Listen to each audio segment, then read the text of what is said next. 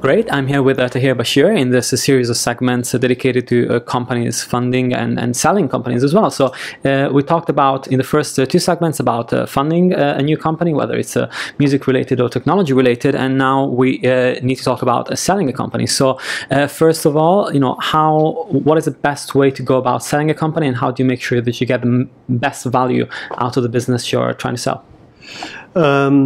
I think from a practical perspective, if you're in a market where there are other people that are doing the same thing as you, compare your business to any previously sold businesses that do the same thing that you do, and look to see what were the value points of that sale.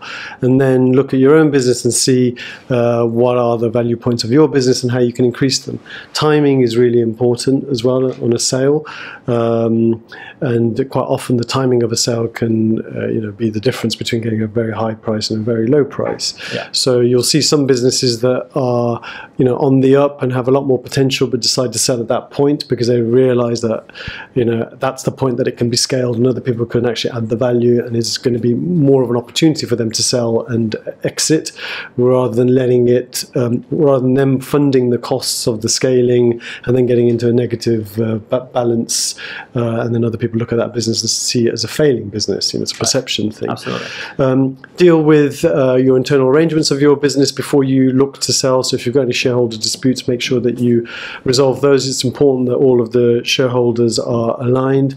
And then think about getting some professional support as well. I mean, corporate finance advisors actually do have a place to play for a lot of these sales, because their job is to make sure that they've advised you on how you present yourself on a sale, and actually to find potential purchasers as well. Absolutely. And looking at comparatively at your own company compared to other businesses that are in a similar field, how important is it to do that research? And we've seen stories of companies that get purchased for X amount of money, and then similar companies that or operating in a similar field, especially in technology, start being bought for high amounts as well. So is all that a really important part of the play for selling a company?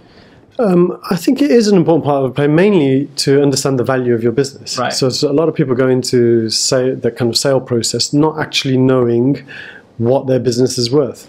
So it's always best from a sale perspective for you to have a figure in mind that you think is an accurate valuation of your business. And that's typically around the methods used of the company's net asset value, or the EBITDA less debt. So if you know how other businesses have been valued and what the value points are and what values they've got, then that helps you assess your business and the true accurate value of it, in order for you to present something that's on the market that's realistic and more likely to be bought. That's great. Well, thanks so much. And we're going to continue in the next segment to talk about how to prepare your company for a sale. Thanks, Tahir. Thank you very much.